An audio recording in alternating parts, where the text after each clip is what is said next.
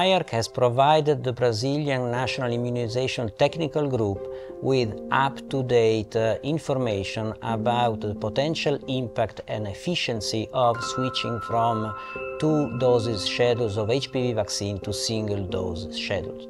IARC projection shows that country-wise and also at regional level, the effect of single-dose vaccination would entail cervical cancer elimination across the entire country, and this would be obtained by reallocating approximately 21 million of doses to vaccinate older girls and boys up to age 19. That would allow the country to control the cancer in a very significant way.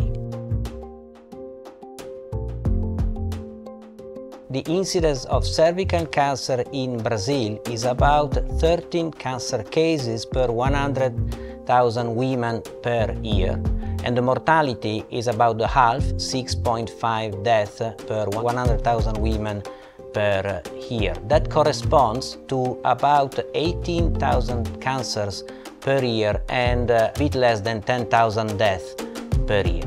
Introducing massively this kind of single-dose vaccination schedule at a high level of coverage would decrease by 70 up to 80% these numbers, leading to an incidence of cervical cancer between 3 and 4 cases per 100,000 per year. And this is highly effective and will have a massive effect on the health of women of the young generation and generation targeted by vaccination.